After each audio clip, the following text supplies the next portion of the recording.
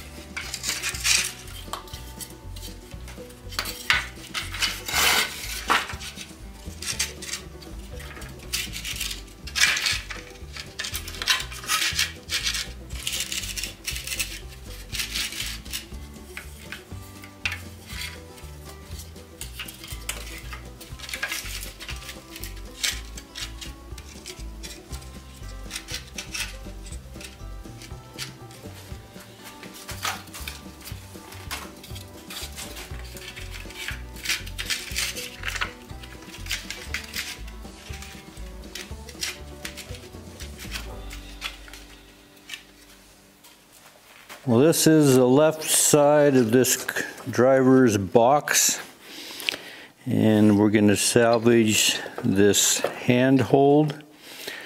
We got a boot hook here, the step, but once I got this back end off, it opens up inside this back piece of iron, and I'm now more convinced that this was a patch job. So you can see there's a set of carriage bolts that the heads are underneath this iron. And then there's a set of carriage bolts that goes through this iron. Makes me again think this iron is a patch job. And we go up here, there's several of them. There's another one here that is underneath. I think these were perhaps more original. All these carriage bolts that the heads were underneath. And you can also see these bolts that go through this iron are very erratic. See, this bolt here is underneath this iron, and it's pretty centered up here. These other two bolts that include this iron, one almost missed it, the other's offset. This bolt is in the center and it's underneath this iron. This one is way to the side. This one's not bad here. Then this one, this is the one that's under the iron. This is the one that was because of the iron. Again, offset. So these all seem to be pretty centered up. So these three here are a little more centered up, a little more careful on how they were assembled. These others are a little erratic. I've been kind of eager to take this back side off so I could see what's underneath. I'm just going to go ahead and cut this old patch off.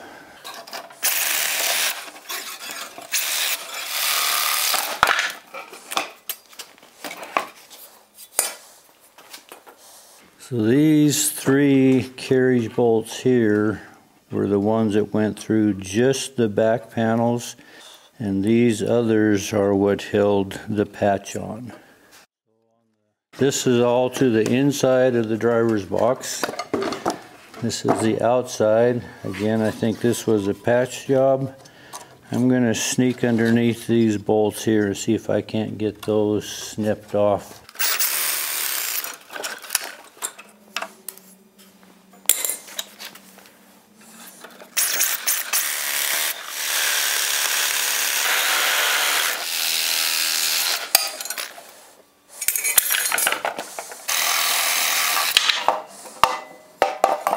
And I'll cut apart what would be the right side of this driver's box.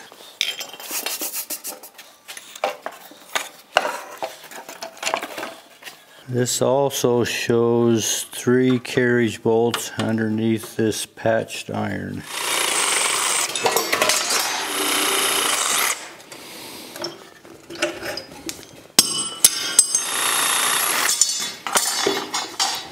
So there's also some evidence here of some screws that were used. There's a couple there. This is so rotted out, I can't see the makings of any others. These two carriage bolts were actually side by side. We have one on the top and two in the middle. The one down here is missing. So these are the patch irons. These went down the sides, and these were the irons that were on the back that sandwiched underneath the original carriage bolts that heads were still underneath. So these I'm not going to put back on, so there's no need to clean them up. So this is the step that's off of the left side. I'll sandblast that. These are the two handholds, right and left, that are not even close to the same, but they are what they are. Like I say, I think these went vertical instead of horizontal. I'll sandblast those. And these are the back framing of the driver's box. This would be the right side, this would be the left side, and they stood up like so. So a couple things that I've noticed on these, they are uniform hole spacings, and I'll show you how they match the front irons. But I also noticed the uniformity of these original bolts. This one is gone, but the two correlate. And then this one that had two, this one had two, this one only had one, but you can see the hole here where the other one was. So there's a pair there, and then these two correlate with each other. So this is the right side. This is the outside of the box. This is the rear. This would have been replacement for this framework here. So as I put these up against the front, these have double hole spacings. And these also have the same double hole spacings that correlate with the front irons. And it's also the same on the left side. Well, these double hole spacings are showing the width of the sideboards on the driver's box. The joint of the board would be right through the center of these double hole spacings.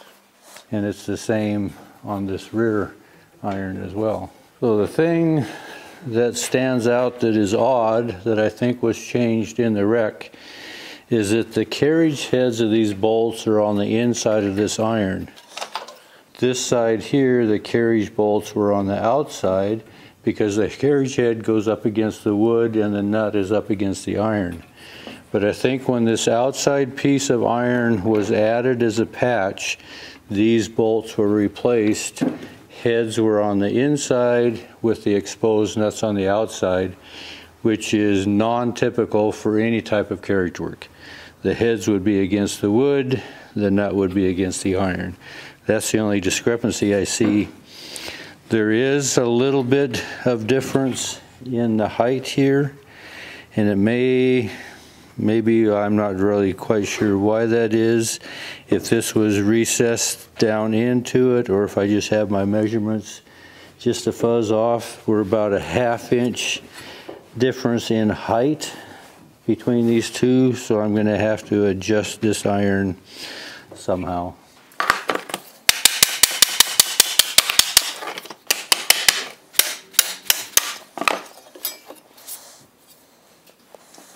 So this is the iron off of the right side. Got it off of the wood. We're setting just a little tall. This one is maybe 3/8 of an inch off. So if I try to invert this and put it on the same side, because this end is shorter, these two holes line up closer. These two are a little low, but these center two are way off. And what's happened is these sideboards are different widths.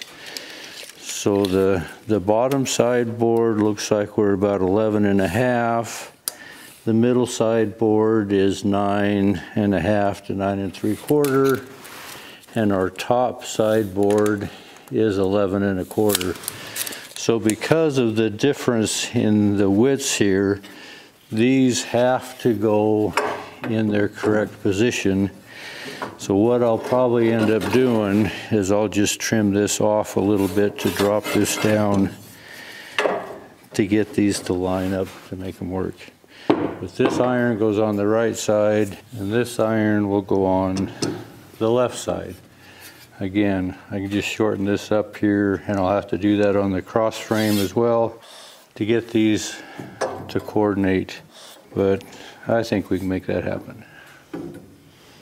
Well, this continues to be a bit of a puzzle, but it's coming together piece by piece. Hopefully we're going to see the whole picture eventually. Appreciate you following along. Thanks for watching.